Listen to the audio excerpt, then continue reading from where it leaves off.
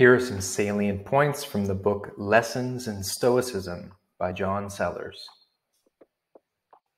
Only one's character can be good or bad. Everything else, including money and success, are to be treated as indifference. Stoicism does not suggest that we should be unflinching. Rather, we should not expand upon involuntary reactions with further negative emotions such as anger or jealousy.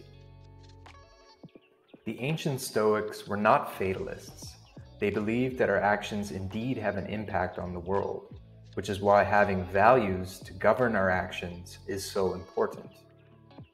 Once you clarify which choices are available to you and what their likely consequences will be, you can deal both with challenges and temptations more effectively.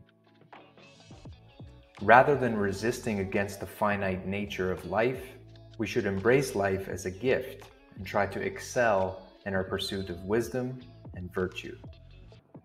Stoicism is not selfish. Instead, it recognizes that we have social roles to play to the best of our ability, with the ultimate aim of making the world a better place. Stoics share the popular modern notion that we should be deliberate with the company we keep. All humans are equal in their capacity for rationality and virtue.